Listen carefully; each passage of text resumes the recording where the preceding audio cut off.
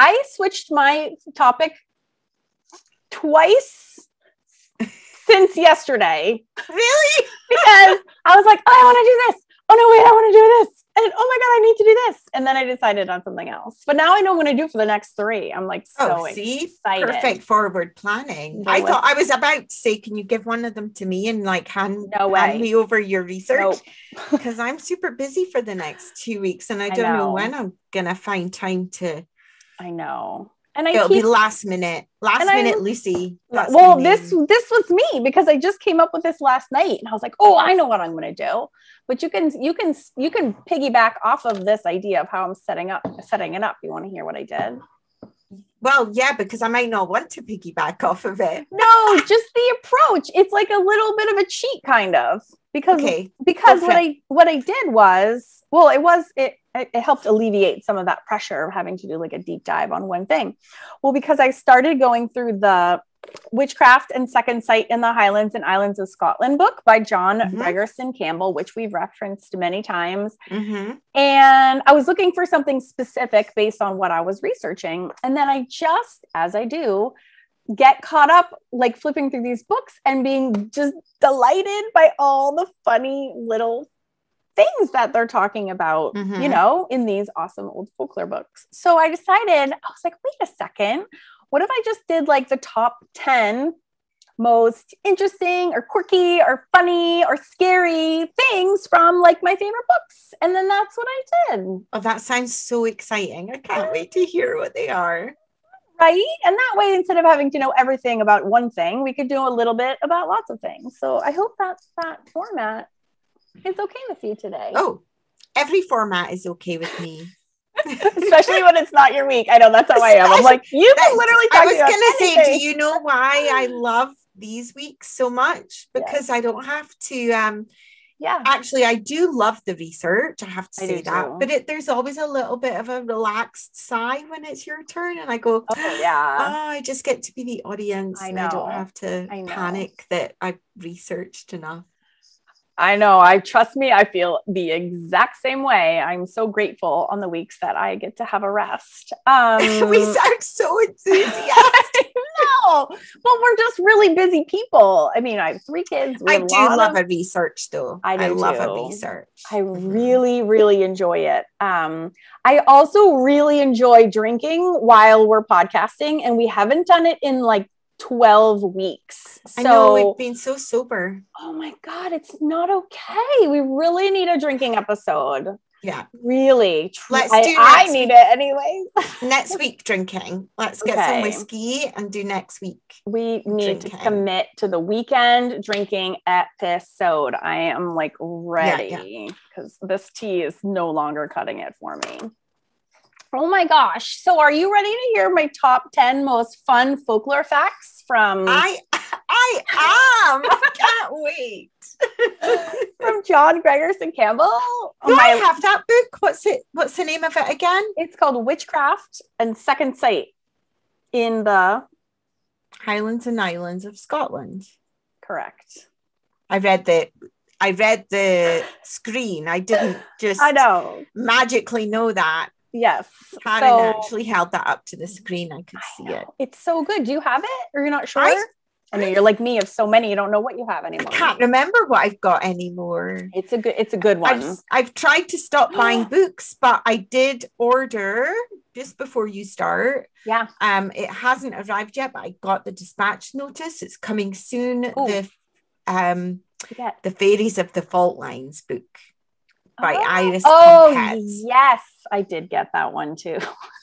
So I haven't got it yet, but it should be arriving soon, and I can't wait for it to arrive because it looks so beautiful. It is really, really good. I was really good. I only bought 1 book this week, although it costs as much as 5 books, but I only bought 1, and I'm very proud of myself. What was the one that you bought? God, I don't want anyone to look it up and see how much it costs. Although the one I bought was severely discounted because it has the front and back cover ripped off. Well, why You're like, do you still want it? I'm like, yes, I still want it. I don't care. Why don't you give a fake name and then tell me later? I looked it up on Amazon. It was like $570. And I was like, there must be another one. And I did find another one. And again, it has no cover. So it's like heavily discounted. Wait, I can't even remember. I bought it for some random bookstore in the UK. Remember? In Scotland. It was by you. It's called, I'm looking it up because I can't even remember. You bought it from a bookshop that's actually not far from me, which I didn't know existed. And I'm going to go and check it out.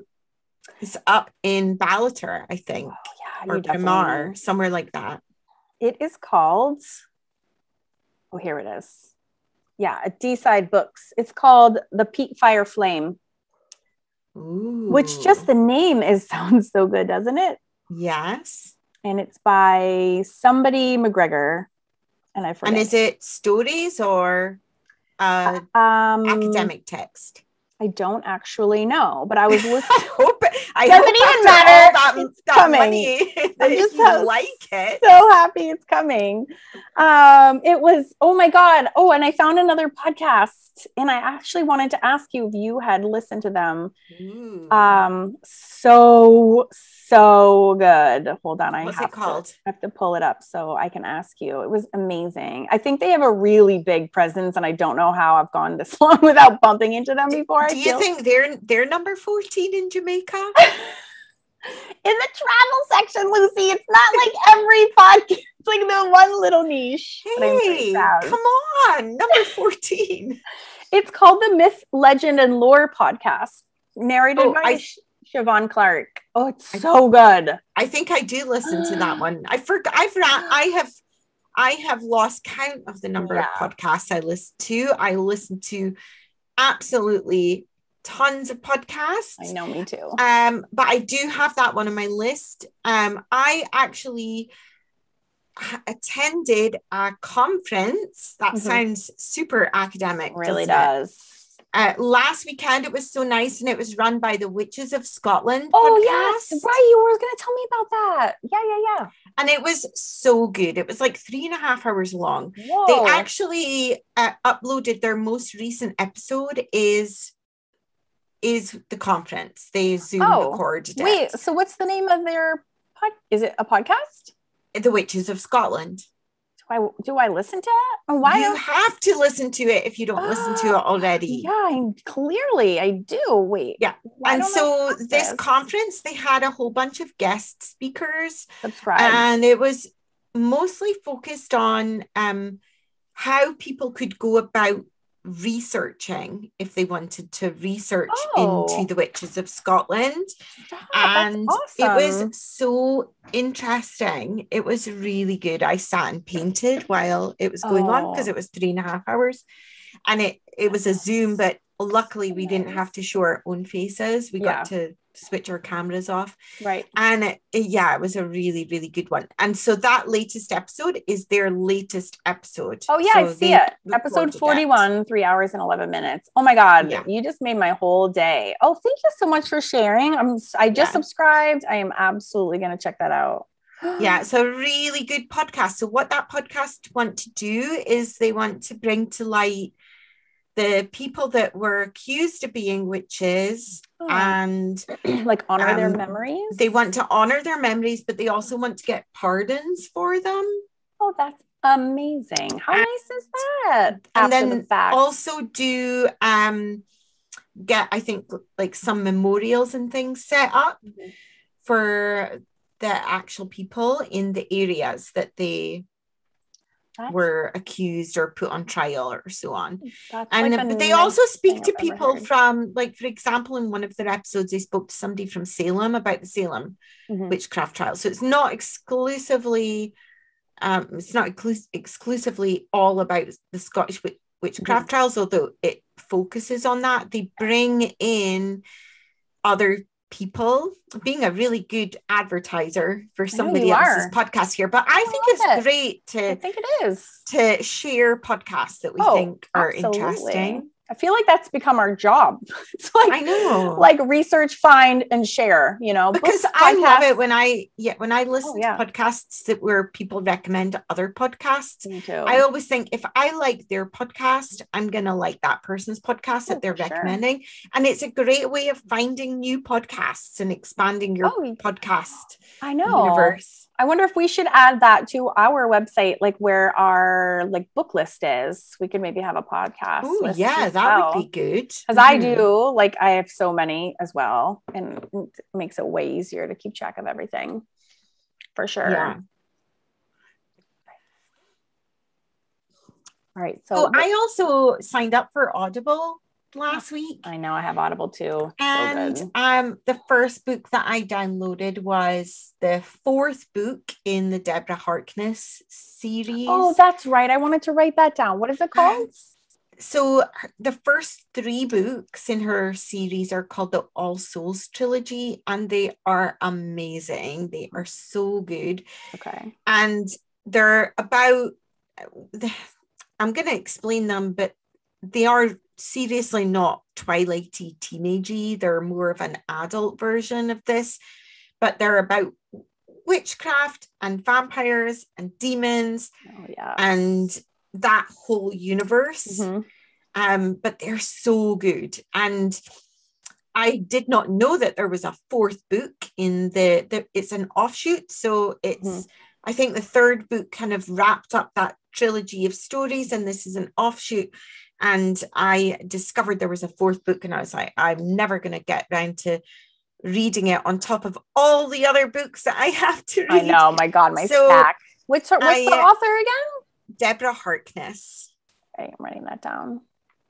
Which is actually the name of the building that I lived in when I was at college in the States. Oh, really? Harkness, yeah. It was the hippie hall. We would have been friends in college because I was a hippie as well. And no one else was, but I was.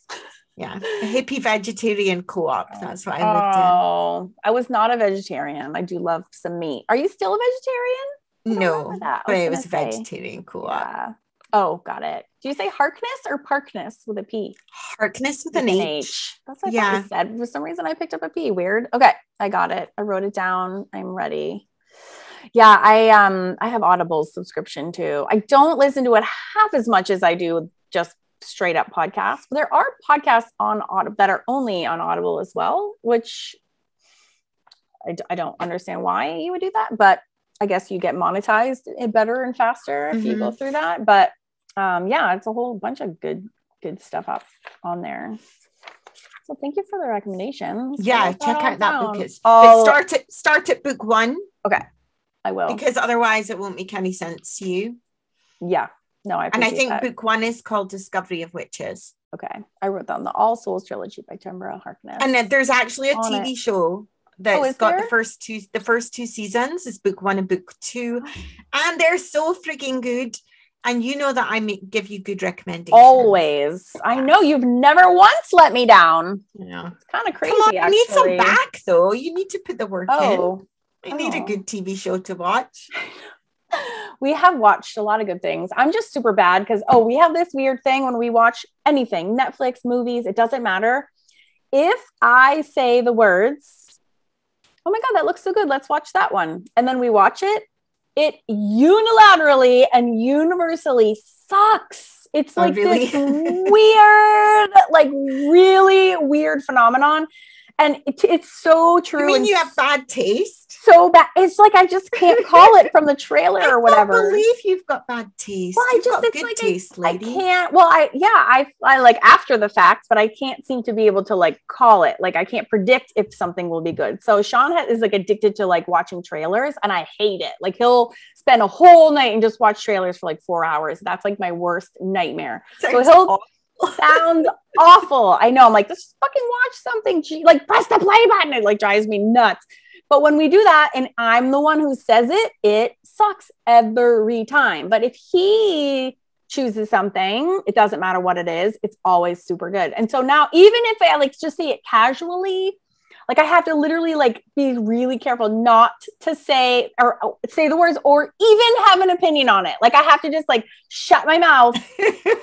I'll be like, and then I'm like, nope, I didn't say anything. No, because the second I want to watch something, it sucks. It's not a joke. That's actually I'm not going to watch any of your recommendations. But then. No, that would recommendations for me from Sean, please. Yes.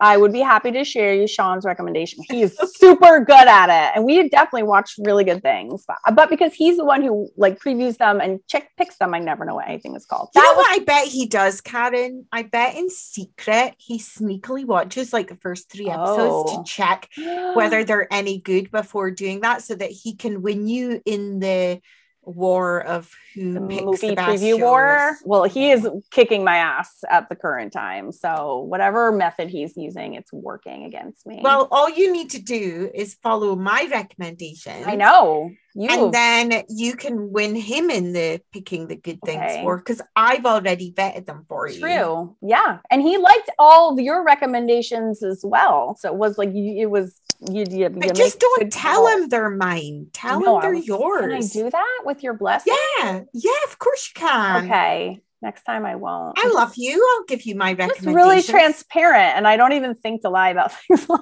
that. Lucy said we have to watch this. No. What you say is, I think we should watch that. That looks really good. I don't know anyone that's watched it. But Lucy, what if in my saying that, then it will suck? The one time I don't give you credit, it's gonna be bad. Because that's what happens.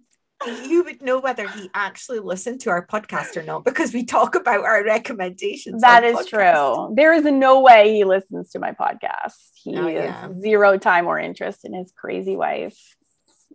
He has interest, but he definitely does not have the time, for sure. So we can speak about him. Hi, we're talking about you right now. He just walked in. Hi, you're on the podcast. That's great. At least you're not naked this time. Well, not yet. I was about to go. Are you about to take a shower? Yeah. That's hilarious. Why are you always shower during my podcast? Speak of the devil. That's weird. We're all watching you. Weird.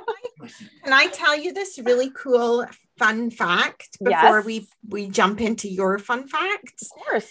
That someone sent me my good friend Carol Paris, who is a listener of the podcast. Hi Carol, thank you for listening. She actually referenced something. I saw her the other night. We went and drank copious amounts of gin and tonic. Oh, I'm so jealous. In a bar, and we had so much fun. And I want to drink copious amounts in a bar.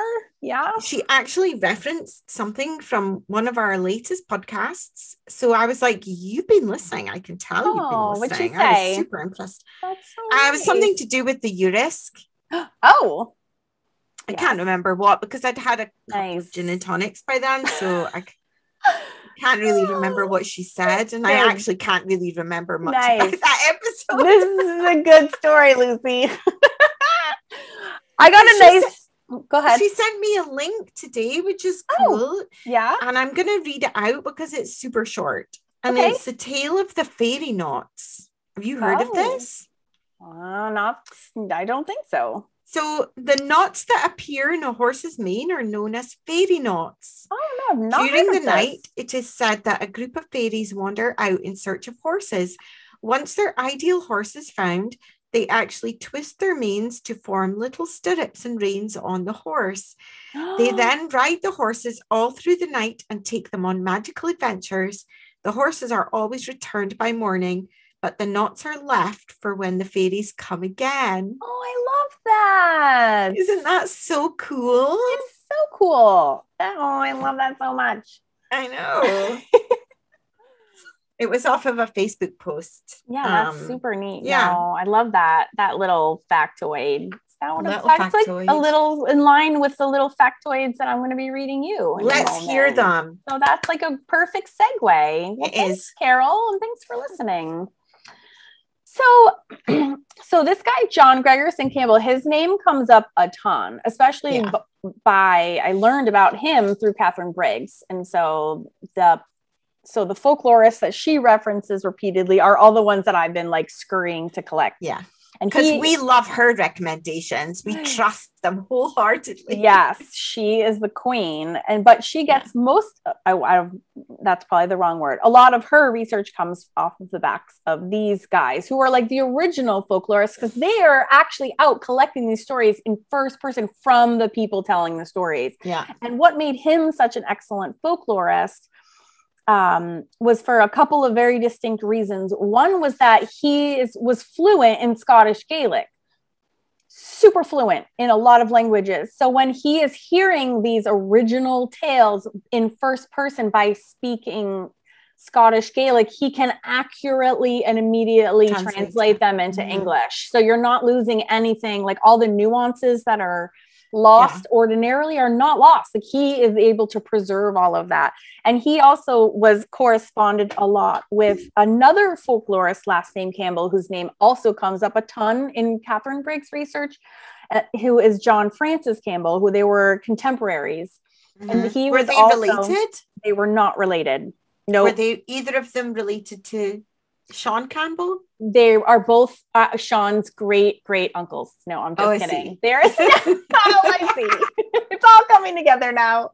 Yes. No, I'm sure they could absolutely have been related at some point, but the Campbell Let's just say they are. Yeah, hell yeah, they are. No, I'm just kidding. I have no idea. They could absolutely have been, though, because Scotland is not enormous, and they're both still there. And the Campbell clan goes way back and is humongous.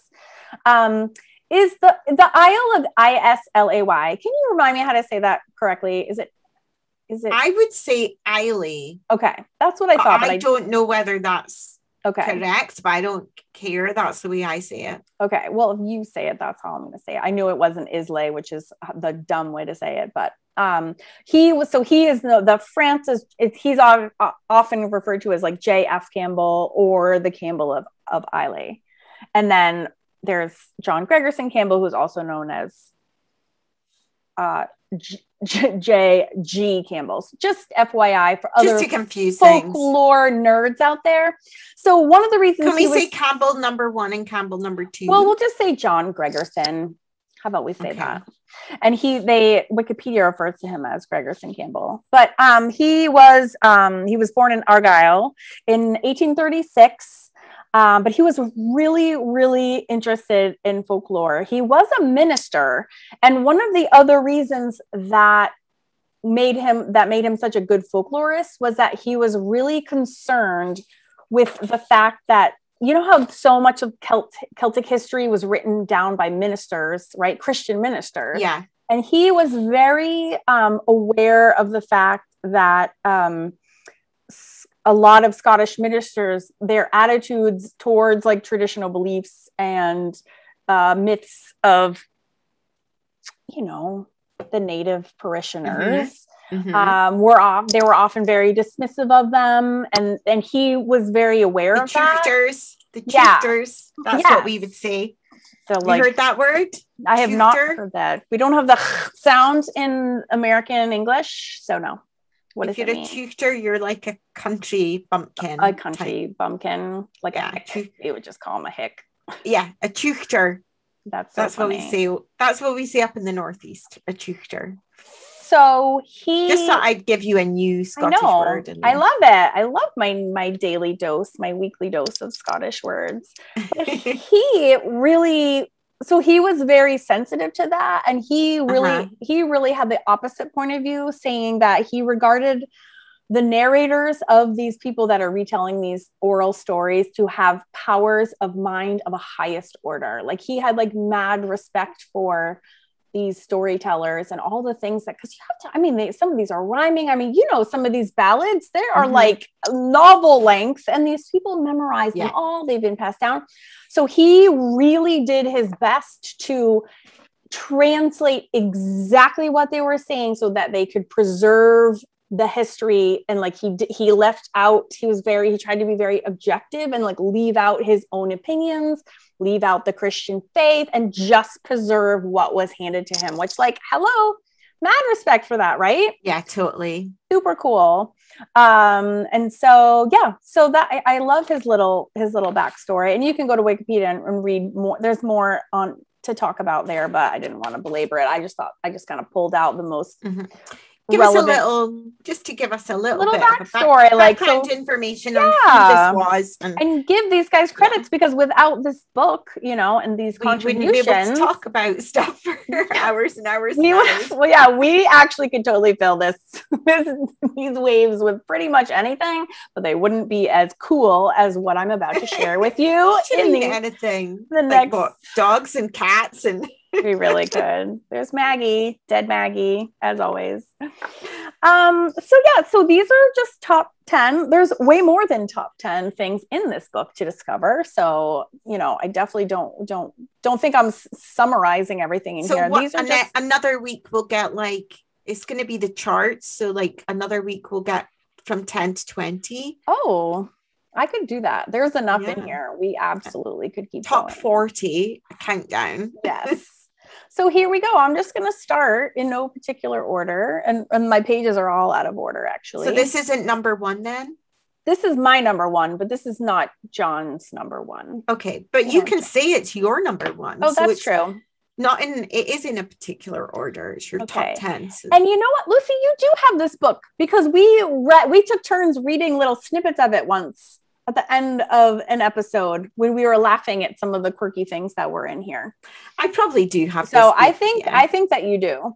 So this one, as the title suggests, Witchcraft and Second Sight, is all of these have to do with witches. So he was collecting stories, yes, of witches and people's response to witches. So in here are chants, charms, and they're all recorded on behalf of people that were practicing witchcraft or were familiar with the practices. Yeah. So this one is on page 59 for anyone who owns the book and wants to follow along. This one is in regards to having a toothache. You might remember some of these. So this is how this would be. This is the cure. I read this aloud to Max last night because who was my now 13-year-old. He was dying. It was so funny. So it says, this excruciating disease was supposed to be capable of cure. Are you ready for this? This is how you cure it. Yeah, I'm super ready. You have two choices. You can either put a dead man's finger in your mouth.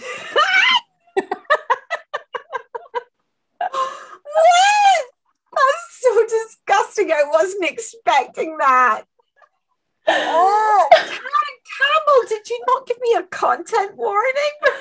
This is why we need you a drink when we are reading these things. Is that really a finger of a dead person? Yes. Or is it like a dead man's finger, the fungus? No, it's literally a dead man's finger because you're also supposed to actually go to the graveyard. It's specific. What? Yes. Oh my God. But there's good news. There's good news. So really? There's really good news. You have an alternative. If you can't put thank that God for that. If because, you can't a rotting finger that's probably this is from the Highlands and Islands in Scotland in what, 1600s or something. I can't imagine that finger would have been very clean and right, even when he was alive. And I know. Apparently, do your nails not continue to grow when you die? I don't know. Would there not be really long, gross? Oh, do they really keep growing? Am I just going to make you vomit? Well, you were the one that shocked me, so I had to get you back. Wait, do your nails really grow after you're dead? I thought your hair and your nails continue to grow after you were dead. Oh, they do? Ew. I might be wrong. I need to Google that. I need to Google that immediately. Oh, yeah. And by the way, last episode, we were talking about Gray Fox Day, and I was talking about, Guy Fawkes Night. Guy Fawkes Night. You didn't even get it right. I can't even get it right on the replay. Guy Fawkes Night. And I was talking about when girls ask guys to dance. That's called the Sadie Hawkins dance, which is totally different and not even remotely the same. I'm a big dummy. Corrections. But to steal from my favorite murder, that's our corrections corner. I know, exactly. And then but ever since then, I've been kicking myself for not just having Googled the damn thing while we were live. And so I'm going to Google that right now. Hold on. Yeah, because we actually got a few people commenting on our Insta. Do your fingernails and hair keep growing after you're dead? According to UAMS Health, after death, dehydration causes the skin and other soft tissues to shrink. This occurs while the hair and nails remain the same length. This change in the body creates the optical illusion of growth people observe. See? No, it's an optical illusion. Ew, because your flesh shrinks and it just makes them look longer. That's gross. I think we just lost 4 of our 5 listeners. Super sorry. All right. So let me give you so if you can't grab a dude's dead finger because there's just some weird shortage. Stick it in your mouth. That sounds like a weird fetish. That's as gross as the benia and like going up and sucking on her nasty boob. That's exactly as gross. I don't know which one is grosser, actually. So if you don't have a dead dude, you can actually just put a coffin nail in your mouth. Oh, but then even if you says, but the person resorting to this cure must go for the nail or the dead man's finger actually to the graveyard. You can't just be given one as a present by your trusty local Highland practitioner of medicine. Yeah. And then your dentistry, your local dentist. You can't, if you've got local dentist on the NHS, you can't just get your free appointment and get your dead man's finger. You actually have to go and dig one up from the graveyard. Yeah. Maybe you could just sneak into like a funeral. You think you just sneak in and when no one's looking, real quick, just pop his finger in? Chop it off? Just need to borrow this for 1 second. How do you decide which finger? I don't know. Maybe it doesn't matter. I just wish I was drinking right now. It would just make this whole episode. So I love you so much, but you're so disgusting. I didn't write it. This is the witchy research. But they do sum this up saying that that part of the experiment was rarely tried, weirdly. Surprise. You would just think everyone would be running to the graveyard. And then it does also say, as in the case of those who have to go have a tooth pulled, weirdly, I inserted the weirdly, the pain disappears on the way. Huh.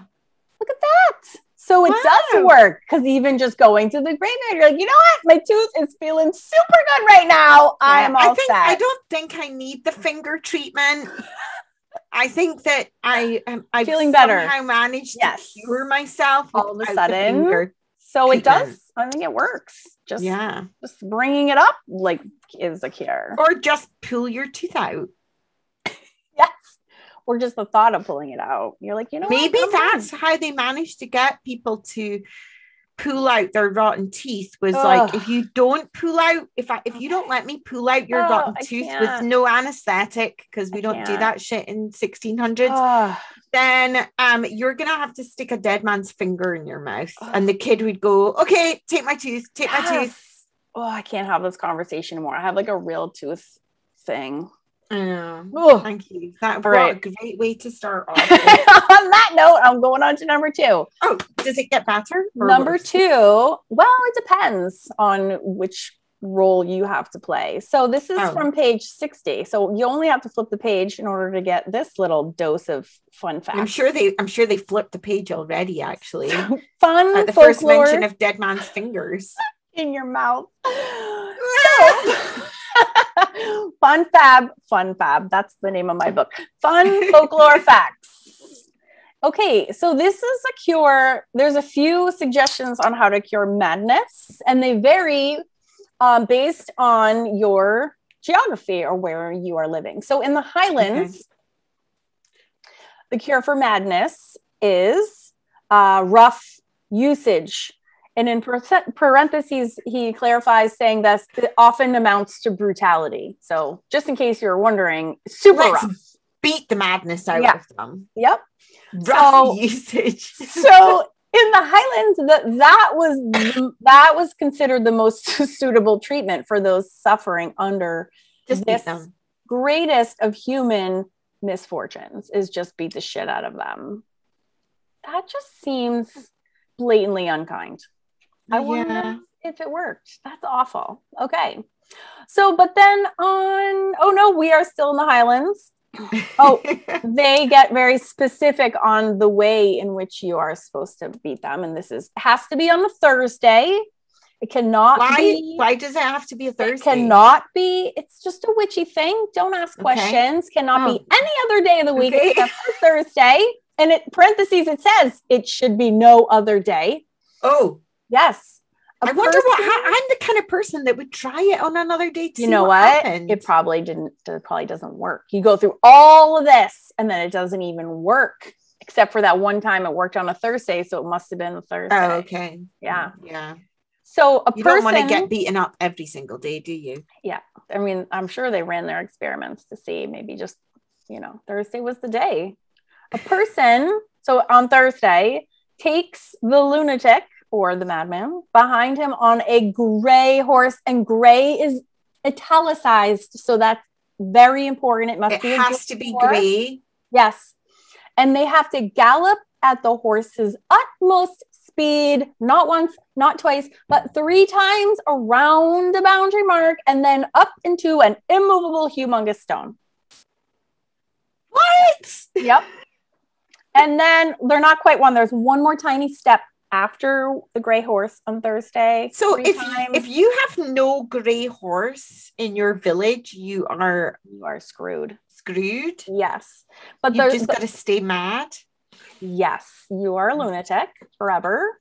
But the last thing that they have to do after they run around at top speed, this 3 times, they have to make the madman speak after that. He has to speak to the stone. Because that's not a mad thing to do at all. But then if that happens, then the cure is complete. What does he have to say to the stone? It doesn't say what. Maybe it doesn't matter. Maybe he just has to say everything something. else is super specific. You'd think that what you have to say would be super specific. Come on, it has to be a Thursday. It has to be a grey horse. You have to go 3 times round. True. And then stop at a stone, but we don't care what you say. I'm so sorry. There is no more information on that treatment. Would you like to hear about what they do for madness in the Hebrides Islands? Yes, I would. So in this particular place, they actually put a rope around the madman's waist, and then they drag him after a boat until he's nearly dead.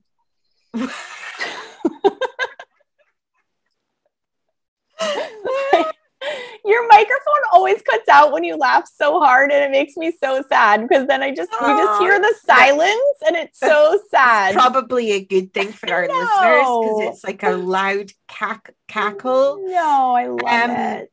That's hilarious. That's right? Like we're gonna make you so ill by giving you a 16th century version of a.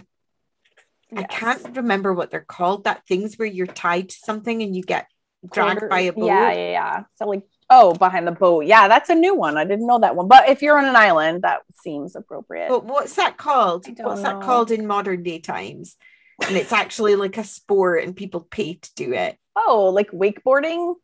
Is that what it's called? That's you can get pulled on all sorts of things behind a boat. Parasailing, wakeboarding. Yeah, so people do it for fun now. Yes. People do it for fun now. Not getting dragged with a rope around their waist. That's a little bit more painful because they're like, they did it. They did it because they were mad. That's true. They didn't even get that it could be fun. Just went right over their heads. Maybe that's where it got invented. Maybe that is where it was invented. We figured it out. We're geniuses. We'll have to go into Wikipedia and fill that in. Wakeboarding was invented in 1569 with the advent of the cures for madness in the Hebrides, Scotland. And one day, one of the lunatics discovered if he put a wooden board under his feet, that it was really good fun. And you weren't even mad anymore. It's like a double win. Oh my God. Okay, I'm going to go on to number 3. Okay. Number 3 is just 2 pages earlier on page 58. There's two good ones on this one. This is the cure for warts. Oh, I don't have warts, so I don't need this, but just in case. Yeah. I have tons of warts. No, I'm just kidding. I have no warts. I am currently wartless. I nearly went. Let it be known. Oh, gross. Glad you're an ocean away from me. Oh, I have no words. I would tell you if I did. Don't worry. These were cured by putting in a bag as many knots or joints of straw or grass. This reminds me of the horse's mane that you just told us about. Mm-hmm. You put as many knots of straw or grass as there are warts to be banished, and then you leave them on a public road. Okay. Then the first person who lifts the bag now has the warts. It's gonna get the warts. Yeah. So evil. Yep. So you get rid of them by giving them to someone else. I wonder if that works for other things. Yes. I could think of a few things I'd quite like to pass on to other people. And I might even strategically place them at a time when I know that person's passing so that they would pick up the thing that I wanted to get rid of. You're right.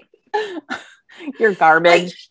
You can just imagine, I mean, some of my neighbors, so you can just imagine that you could like knot all your straw and leave it in a bag, but only drop the bag if you thought that, like, you know, Mr. McGregor was walking past at 5 to 9 in the morning. You'd like drop your bag at 6 minutes to 9 so that Mr. McGregor's the one that finds it. Oh, yes.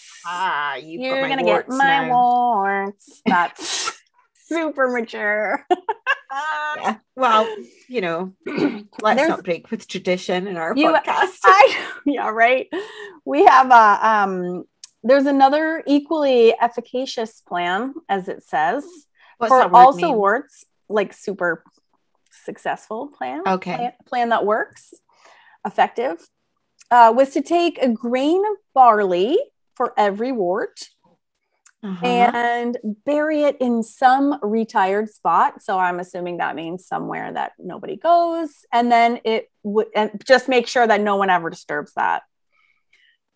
Which seems less vindictive than leaving it in a bag for your neighbor that you don't like to grab. Yeah. It's a little more boring. It's the nicer option, but to be honest, it's a bit more boring. I kind of like the idea of passing my warts on to somebody that I don't like. I kind of like that. After this week, I'm ready to like pass my warts on a few. I kind of wish I had warts now so I could do that. Let's try it. Let's try it. And I'm a little bit annoyed that I don't have warts, so I can't find it. But that being said, just because I don't have warts, like nobody come and pass me their warts. Ooh. Thank you very much. Oh, don't grab the bag. I just see this lunch bag in like the middle of the road. Like, I need that bag. Don't get the bag. There's warts in it. Don't pick up unattended baggage. You never know what could be in it. It could be a bomb or it could be a bag of warts. Oh, you never know. Oh my God. Okay. I have to laugh because my cat and dog are on either sides of this closed door and my cat's little paw is sticking out and Maggie's like slamming it with her giant dog tail. She's like going crazy. Can you see her tail? I can see her tail. Tippy's on the other side. Oh my God. That's hilarious. I know. Is that Tippy? Oh my God. They're so funny. Can you see it? Oh, there's a box in the way. It's all my crap on my desk. They're so cute. Okay, sorry. You can only see that on YouTube. Sorry, Maggie. Okay, so and then if none of those work, there's actually a third option, which is that you can apply pig's blood to the warts. Oh no, thank you.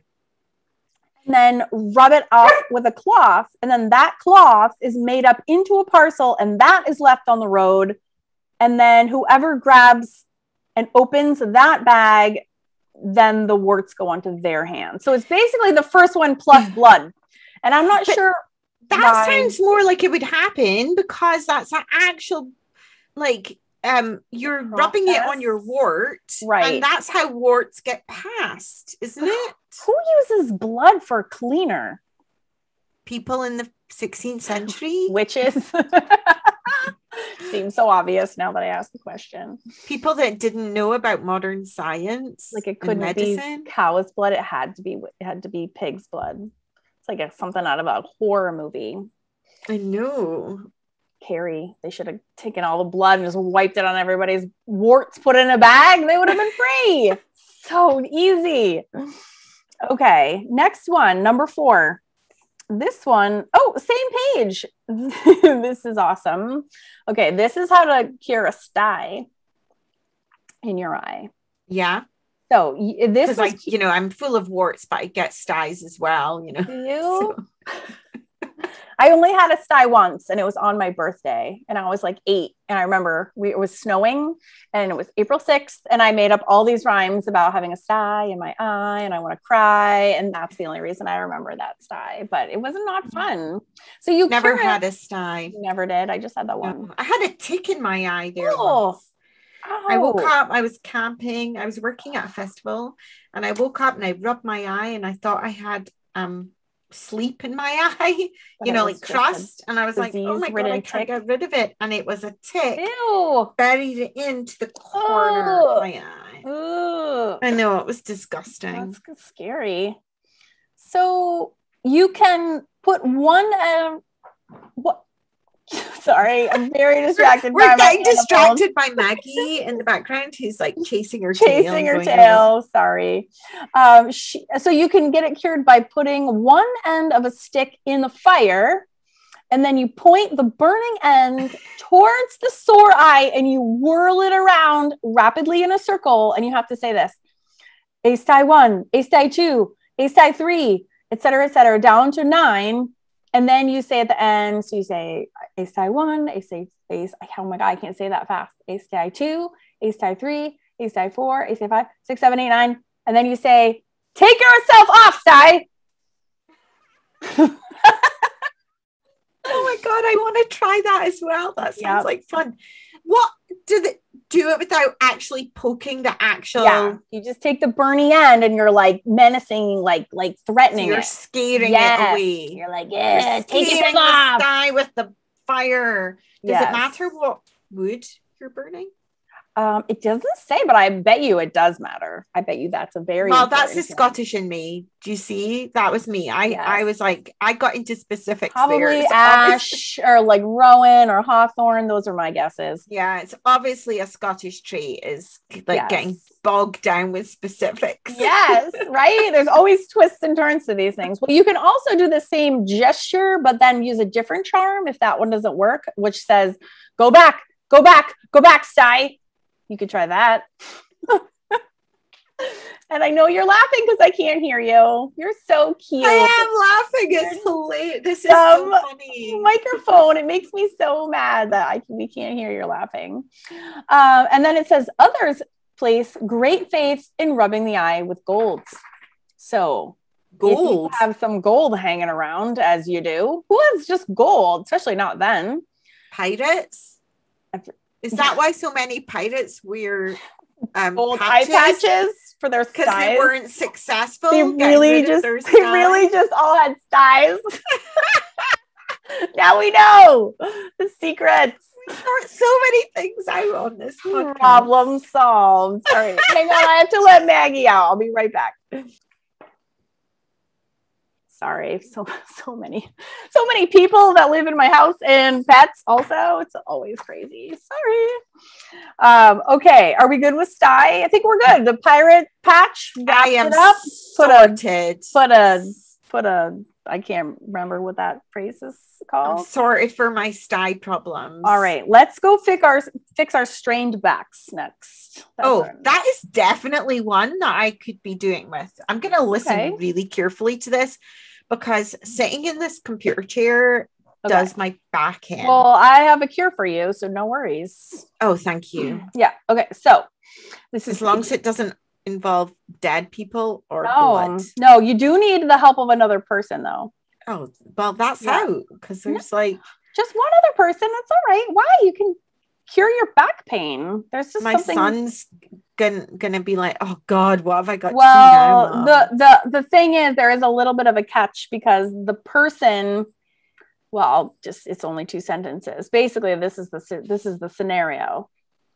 So when the back is strained and its nerves are affected, so that motion is painful. So we've established there's a back problem. Mm-hmm. Okay, what you have to do is you have to lie down on your face, and then the other person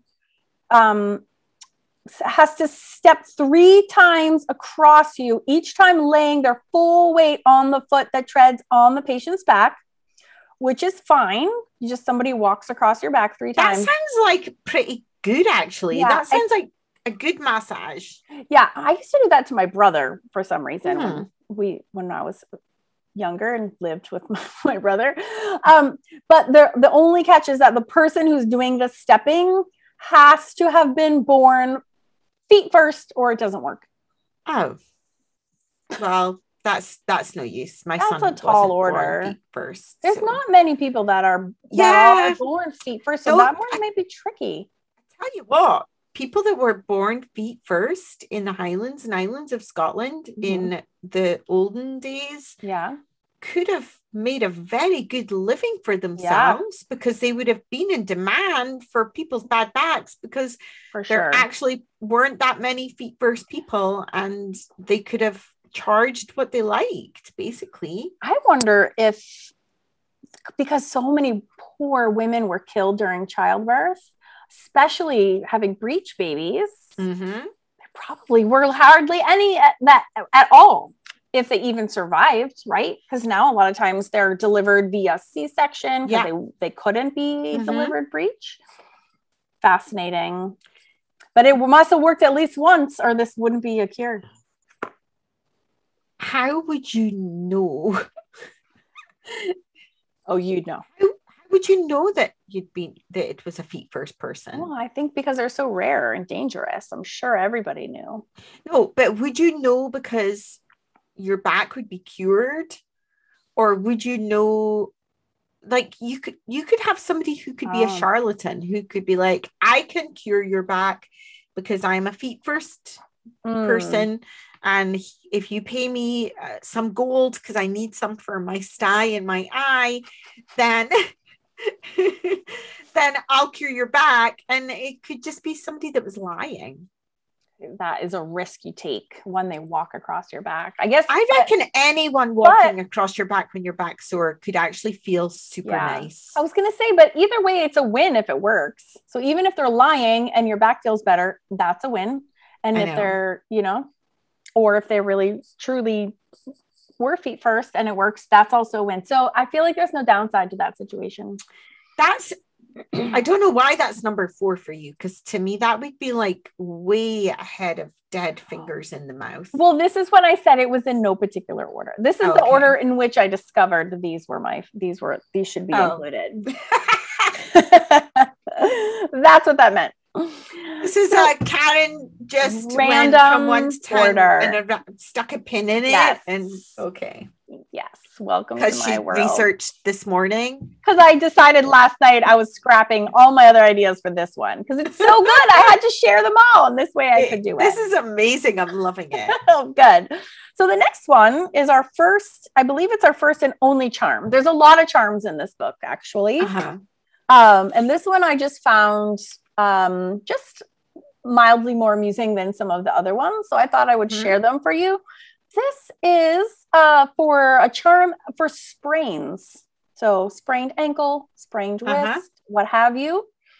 So this is also to be more effective when it has to be repeated 3 times, which is kind of a chore because it's not super long, but it's also not super short if you're memorizing it and you have to say it 3 times. So I'm just gonna go for it. Okay, you ready? Yeah, I'm super ready. A charm in sooth, the charm that Columkill applied to a young man's knee in the hill, for pang, for swelling, for hurt, for wound, for abrasion, for sprain, for portions, for divisions, for varicose vein, for dislocated bone. Christ went out at early morn. He found the legs of horses broken by turns. When he alighted on the ground, he healed a horse's leg. He put marrow to marrow and bone to bone. He put blood to blood and flesh to flesh, juice to juice and vein to vein. As he healed that, may he heal this, because of Christ and his powers together. 1/3 today, 2/3 tomorrow, and the whole day after. I've forgotten the first half by the time you got to the second half. Like what? That 3 times. Yes. And part of the charm, in addition to saying that 3 times, you have to take a handful of earth from a gray mound and apply it to the foot. And then the sufferer who has the sprain must also go 3 times diesel southwardly round the mound on Sunday. But unfortunately, the practice of using it for cures of this kind has strangely become obsolete. Oh, super weird. I know, super weird. And so this was published in 1900. So unfortunately, by the 20th century, they weren't doing that anymore. Which I think they need to bring it back because, the NHS is crippled at the moment and you can't get appointments with any doctor. So if the wait lists go up anymore, it's then worth. They're going to have to start bringing these things back. So worth a quick try, right? Worth a quick try, definitely. I know. Except we don't condone digging up graves and stealing fingers. So if you have a toothache, still go to the doctor. Yeah. Just try the sprains one. It's super Try the sprain easy. One. Yeah. The walkie one, the sty even. Gray earth. Gray. They're into gray. That's the second gray. The gray horse and now the gray earth. Weird, right? Yeah, I wonder why. I know. I wonder why too. Because is it readily available? What's gray earth anyway? Most earth's brown. I don't know. Are you ready for some number 7 action? I'm more than ready. So this one I love because it goes off of what we did last time, which was talking about the cat She. And as this is a book on witches and witchcraft, this one is a little paragraph about cats and witches, which I thought was particularly fascinating. And for those following along, this is on page number 19. So there were a lot of superstitions connected with cats, as we know. And this is sort of like a list of fun facts, I'll like to say. When people have a cat along with them in a boat, they cannot or will not be drowned by witches. Wow. So a cat was lucky. Yeah. So as long as you're in a boat and you have a cat, like you're safe. You can't be drowned by witches. I've heard somewhere or in several places of ship's cats. And I always thought it was to get rid of the mice on the boat, but maybe it was also to keep them safe from witches. Fascinating. I wonder. You quite often hear in old stories and stuff about boats in those days of them having a ship's cat, don't you?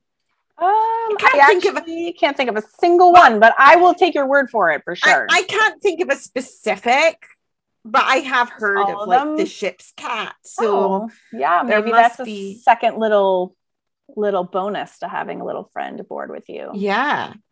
So thought that was really, I'd never heard that before.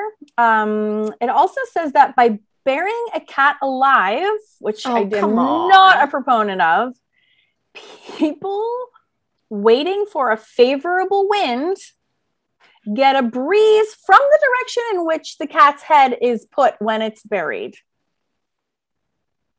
So if you need to go on a boat and you need the wind to go in a particular direction, you get a poor little cat. Yes. Poor little cat. I know. And bury it alive with its head sticking in a particular direction. Yep. Oh, I don't like that. What the hell, right? I know. And this is what I'm glad. It's going to give me nightmares, actually. An old-timey book and not currently in fashion, any of these things. That's poor cats. And this is another weird thing with winds and getting them to go in the direction that you are hoping for is that if there is a young witch and they're being courted by a sailor, you can detain him with contrary winds. So I think if she wants to get him to stick around, she can stick him there, having the winds going in the favorable direction how she wants to, by shutting the cat up in a cupboard. You're just speechless.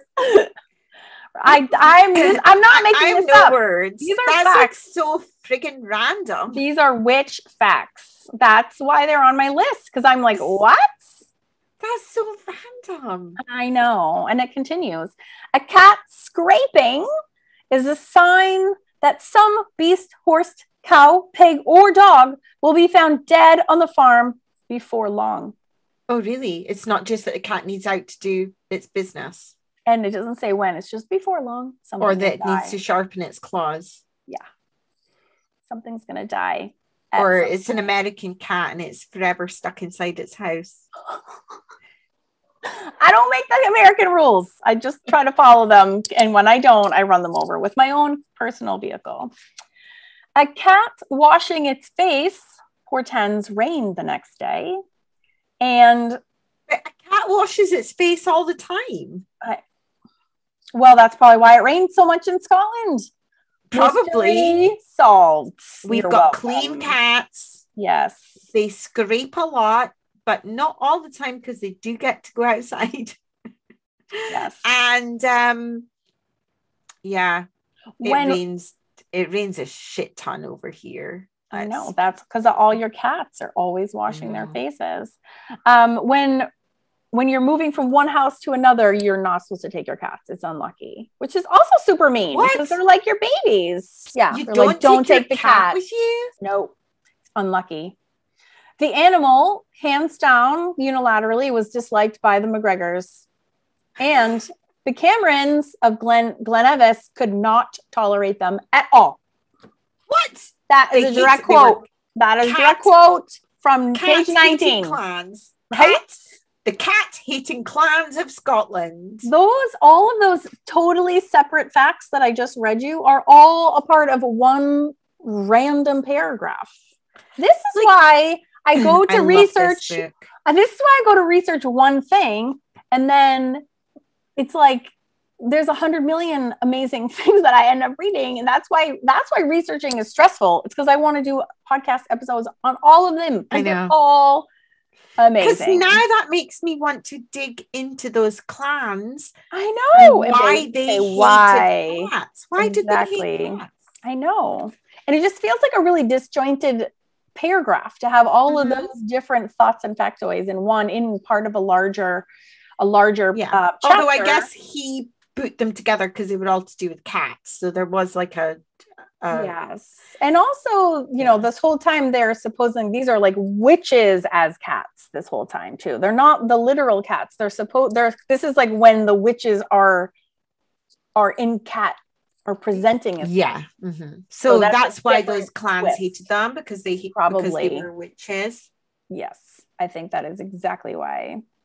So there's a lot of meanings in there. Okay. Super cool. I wrote super cool.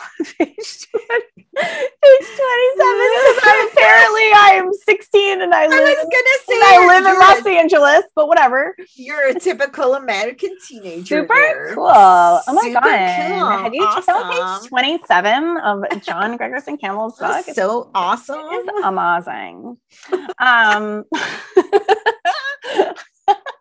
I wish I had a BR. I'm so sober. It's so painful. Okay. Page 27. I'm just going to write my super cool, which I even highlighted in pink. As already said, this is a really cool story. I was like, what the hell is this one? This is a cool story. I'll read it slow so you can kind of grasp there's like a little twist at the end. It's only about 7 sentences. Okay.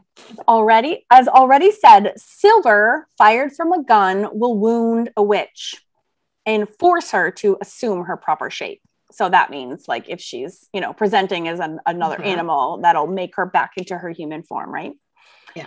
There was an English sportsman, and this is according to a Perthshire version of an old story, who was sitting in a mountain bothy at the dead hour of night, surrounded by his dogs. And if you're an American listening to this, a bothy is like a small little cabin.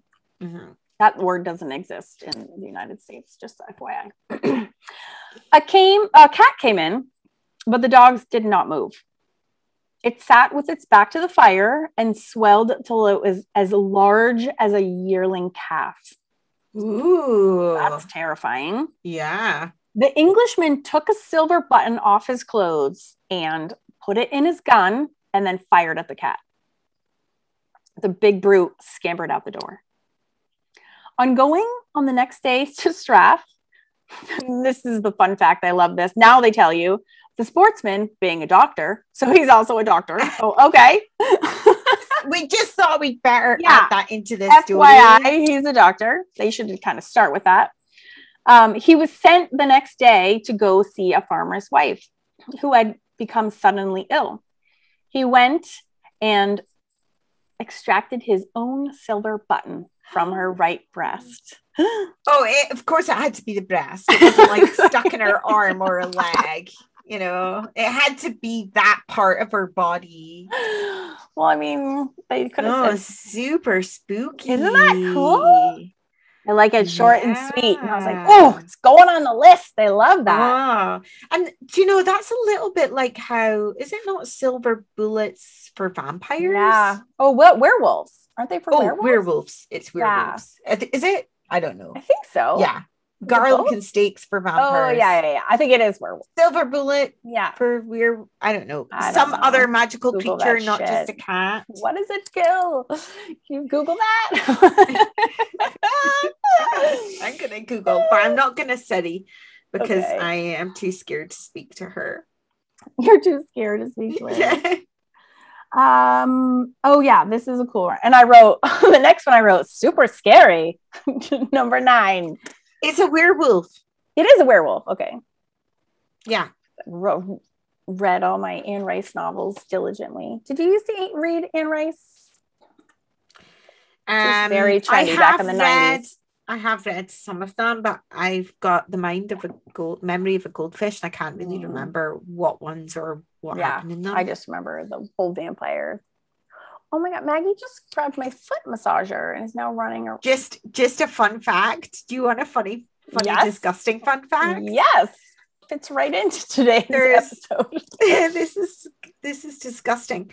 There's also a medicine called a silver bullet. Oh God. That works by stimulating the bowel muscles and accumulating water in your intestines. So you take it at bedtime so that you're not constipated the next day. And it's that was disgusting. So called a silver bullet. Gross. I know. That was gross. not as gross as dead man's finger. Yeah. Or pig warts. Yeah. Pig or any of the other of your top 10. Oh yeah, this is this is a scary story. This is also not long. That's also why I chose it. This is it's like a little creepy ghost story. Ooh. But it's got a little darker edge to it, which I liked. But this is on page 28. And it's entitled, the chapter is called Wizard Rising After Death.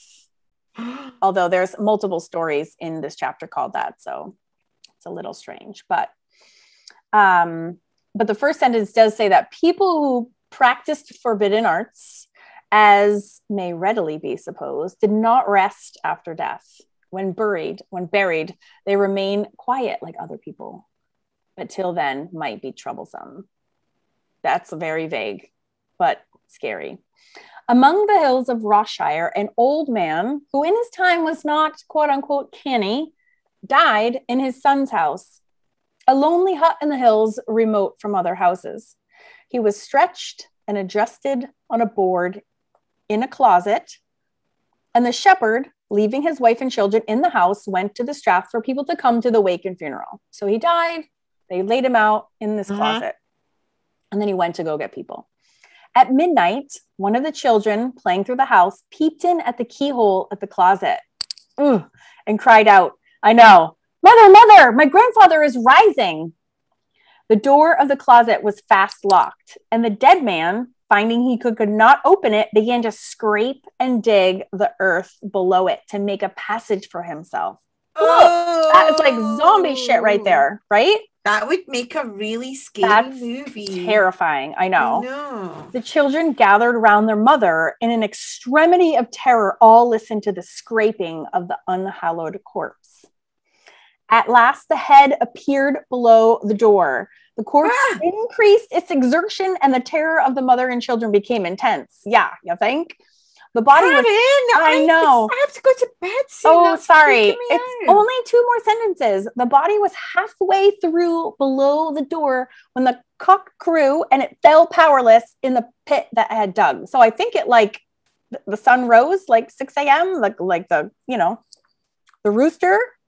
Oh, so the daylight stopped it. I think so. Yeah. Oh my goodness. So it was like and a vampire. Then it fell powerless in the pit that had dug, like instantly, like died. That is so freaky. Isn't that super scary? And then it said that pit could never afterwards be kept filled up to the rest of the level of the floor of the rest of the house. Like even if they kept trying to fill it, it like wouldn't fill all the way back up. Isn't that so disturbing? I don't know what to say to that because you've kind of freaked me out. Super creepy. I thought so too. Although it was usual in those days, quite a usual occurrence for people to be buried alive because they had people that would like go into comas and things, and they didn't know that that's what it was, and they would like bury them alive, and then they would find them afterwards with claw marks on their inside of their coffins. But if he was just sitting in a closet, he would say like, "Hey, I'm not really dead," or like he wouldn't just be like zombie. So he turned into a weird zombie creature and like dug his way halfway out. I can just like picture it all in my head. That's so disgusting, right? Can you imagine looking? First of all, if you've got a dead person in a closet, would you look through the keyhole? I would not. I wouldn't, but I'm sure there's a lot of naughty kids that would, for sure. I don't actually know if I could handle sleeping in the same house that had a dead person in the closet. I know. It's super creepy. But then they did that in those days, didn't they? At least they locked it. What if they had not locked it? Well, there's also a Scottish tradition of having to have windows open when somebody dies so that their soul can escape. So that's what they did wrong. They didn't let the soul escape. I did not know that. Yeah, I'm sure there's I'm going to Google. I can't not Google this.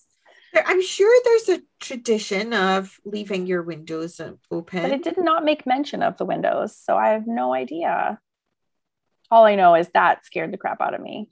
But if you were locked in a closet, then there wouldn't be windows open. The person they're in a closet. That's good. That's a good point. There's not typically windows in closets. The opening of a window for the soul of the loved one to pass through once they have died. Oh. I'm sure it's a Scottish tradition. That's super interesting. Makes sense to me.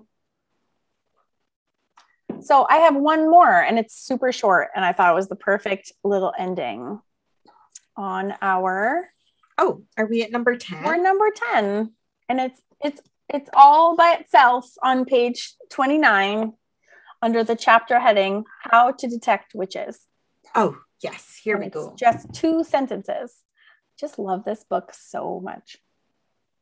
Okay, here you go. This is how you find one out. Early in the morning, on the first Monday of each of the 4 quarters of the year. Okay? The smoke from a witch's house, and this is in italics, goes against the wind.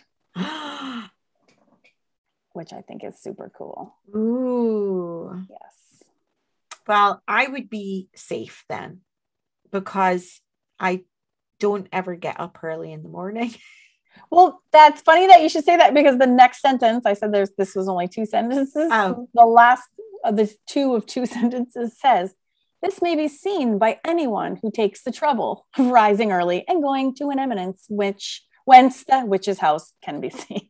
So they're basically like, good luck to you if you actually want to go through with that. You actually only get your trouble. Exactly. Then you can tell. At least they're realistic about it. But I mean, hey, if they tell you exactly how to do it. Well, if they followed that rule, then they wouldn't have needed all the horrible Witch Pricker and Confessions and Starving and Walking and all the other things that they did. Saved them so much time and trouble. Yeah, they could have just waited till the 4 times of the year. But I mean, the witch hunts lasted like 100 years, so they would have had 100 chances, 400 chances to do that. Exactly. Like higher math I just did. I'm so proud of myself. I'm so proud of you. It did take you a minute though. You did have to correct yourself. It wasn't the first pass. You did it. Yes. Oh my gosh. So you didn't have to ask Siri though. Siri I was did not. 400 didn't have times to whip out my Google Assistants. And as always, I did all my note taking in our ruminations. This is my freaking favorite book. I have a good book. Can I show you something? If you are listening on YouTube, but you're watching if you're in YouTube, we're gonna double whammy it here because I do all my note taking in our ruminations. Oh my god, look how cool we are. Maggie's like, what? I want a rumination book. You can find these on Amazon. These are our books and they're super cool. I love with loads of lined pages to write your notes and then pictures of amazing.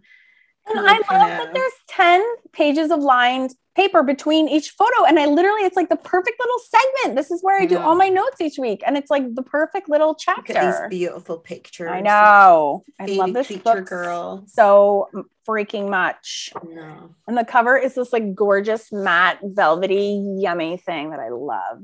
Ooh, that one's really do. Yeah, it is. Sexy fairy. There's sexy fairy lover.